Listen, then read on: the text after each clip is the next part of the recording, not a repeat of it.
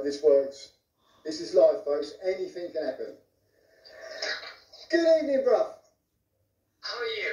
Very well, sir. I'm just going to introduce you, sir, and then I'm going to put you in front of the camera so everyone can see you. Ladies and gentlemen, we have the privilege tonight to have one of the most, well, he knows more about racing than anybody. He's been TV presenting for 50 years this year, and he also was a jockey and rode over 100 winners. Ladies and gentlemen, it's Mr. Brough Scott. Well, it's very nice to be here with you, Gary. Yeah, well, thank you for joining us, Brough. It's a pleasure, and it's a pleasure meeting you at Gary Moore's stable. You was there for your second stint for Bob Champion. He done amazing, didn't he, Brough? Well, it's splendid because he's, again, when you think it's 40 years since Old and Easy, and before that, 18 months before that, I mean, I was quite a good pal of his, and am still. I mean, we really thought he was going to die. Forget about ever riding again. No one thought he'd ride again. No. I think he won the Grand National was a joke. And then only a bit more than the year before, All the Easy broke down again. So there was no chance of All the Easy with the Grand National anyway. No. For the two of them to win was 1,000,000 to 1, really. Unbelievable. And for him, raising money for his charity is very fantastic. Brilliant, fantastic. Well, you started your career, you was a jockey then. Not many people are going to know this, but you was a jockey, you rode over 100 winners. What was your favourite moment as a jockey, Brough? I think winning the Imperial Cup at Sandown, which in those days, was the Saturday before Cheltenham, is still a reasonable race, but it was a very big handicap in those days. It was sort of probably second to what we call the Schweppes, and now it was the Gold Trophy in Newbury. It was a really big competitive handicap, and it was a horse who only run twice, and he was a novice. And I'd broken my arm, and it was only 2 rides back from the day before, 2 days before. And he was favourite. And, I mean, basically, it was obviously, looking back on it, a question whether I messed it up. But he was also much the best horse in the race, but he was very inexperienced. And he dropped out last in a big handicap field.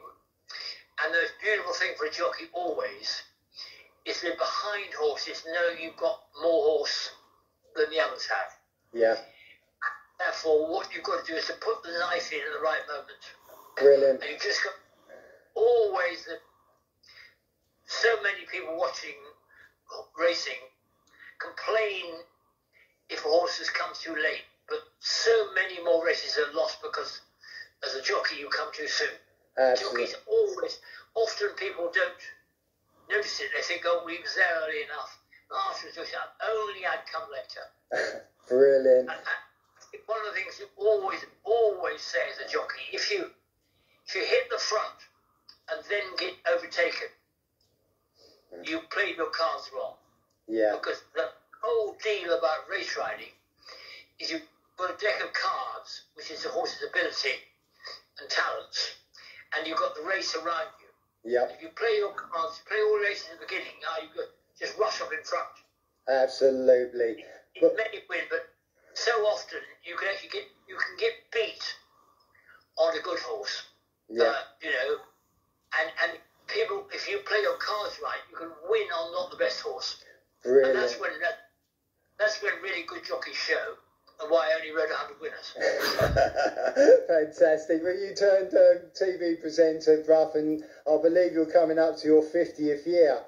And 50 years ago, a horse called Brigadier Gerard won the Guinness, and you done a lovely interview with Smoking Joe, they called him. And how did you find him as a fella? He's a lovely guy, wasn't he? Well, it was quite sort of shocking to hear he died. Funny enough, I was rung by the Times newspaper, and I was down on holiday in the Isle of Wight about 4 o'clock, and said he died, and would I write a obituary? So I had to write one rather fast. But only a fortnight before, we did an interview for television at Newmarket, and his daughter Sarah had driven him from Newbury to Newmarket. Not that close. No. he was there as he always was, not on time but before time. As unfortunately I often was, I was behind time. I had an excuse. I got stuck in the traffic because there was a breakdown. Right. I mean, he'd left an hour to spare, so he was ahead of me. But he was completely on the ball. He's 86 years old, completely on the ball. We talked for an hour and a half probably. Yeah. And completely together. And in many ways, and I'm 8 years younger than him, and that he was, which is a difficult phrase to say. But he was completely together, and he had a heart attack, and he died. Oh. And when the time comes, and it'll come, the one thing I know it'll come, I hope it takes me as quick, but I do hope I can do a few more years yet. Oh, absolutely, mate. You've been around quite a few times. Who's your favourite person you've actually interviewed? You know, you've interviewed great people like the Lester Pigotts, the Willie Carsons. Which one sort of sticks out in your mind at the moment that you think, that was fun? Well, of course, the most fascinating was, and probably always will be, Lester Pigott, because he was such a complete one-off. Yeah. I mean, there never has and never will be anyone like Lester Pigott, because he completely, I mean, today's generation won't realise it, but he completely, to a fault really, dominated the game. Mm-hmm. And, you know, for good and bad, because, you know, he was such a talent and such a personality that he sort of dominated it all. And he also ruined a whole generation of jockeys because they tried to imitate him. Right. And he was a complete one-off. And his actual mechanics, he was in those days quite tall for a jockey, but he rode very short. Mm-hmm. And they tried to ride like him. And they imitated what they could see. But he could get away with his mechanics because he had such extraordinary, he had two quite unique gifts. One was the innate understanding of racehorses and what they would and wouldn't do beneath him. And the second was his will to win. He was, if he wanted to win, he would use every possible piece of his machinery, mentally, physically, anything else. And he was a force that was way beyond anything else has been around. And I was his ghost. I mean, the first thing I did when I stopped riding is I got a column for the Evening Standard, and after a year, the guy rang me up with some great news, and nobody in those days was no such thing as ghosted columns. Everybody has a column now. Yeah. In fact, I was writing a column for the Observer when I turned professional, and they wouldn't let me write a column in the Observer, even though I was writing myself. They were ghosted because bookies can't write columns. Wow. That's 19. Wow. Let's bring you up to date then, Brough. Who's your favourite jockey now? Who do you like in style and everything else? Who sticks out for you as your favourite jockey at present time? Well, it's obviously the Flat and Jumps. Flat, the master of it all at the moment is run, or mentally and mechanically everything else. Holly Doyle is an exceptional talent in her own way and unique in what she's doing. I remember she reminded me of Bill Shoemaker because she's very, very small and she has a will around her, but she's got quite a touch of Willie Carson about her. She's 8 stone. And actually her partner, Tom Marquand, is very talented. Yeah. And very technically. But again, I think it's a very good bunch of young flat race jockeys. Jump racing, it's been a problem. The two of the greatest jockeys who've ever lived, probably the best two jump jockeys that have ever lived, were A.P. McCoy and Ruby Walsh. Yeah. And them leaving has left a bit of a gap. The other people beneath them, Richard Johnson's retired now, are coming through, and you know that it's very hard for them to measure up, and quite a few are sort of challenging, but no one's yet announced themselves. No. And if you've been as I have, if somebody comes through, they have to really announce themselves. You can't just be quite good. No. When McCoy came through, he was there straight away. When Skinnermore came through, he was there. When Frankham was there, they were everyone knew around them. Yeah. Exceptional people around them knows exceptional talent. Absolutely. And there isn't anybody yet who's shown that. They may be, some people are slow burners. Willie Carson is a slow burner.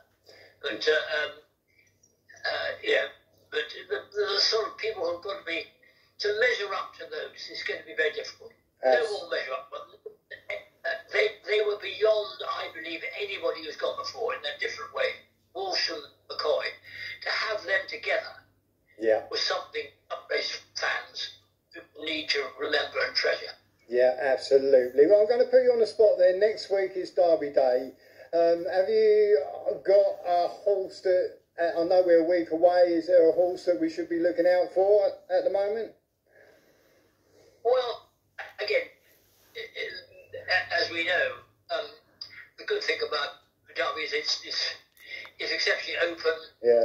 But it's also people nowadays, which is much, much better than my day, because of TV and stuff, everyone's seen all the horses. Yeah. And obviously you know the score.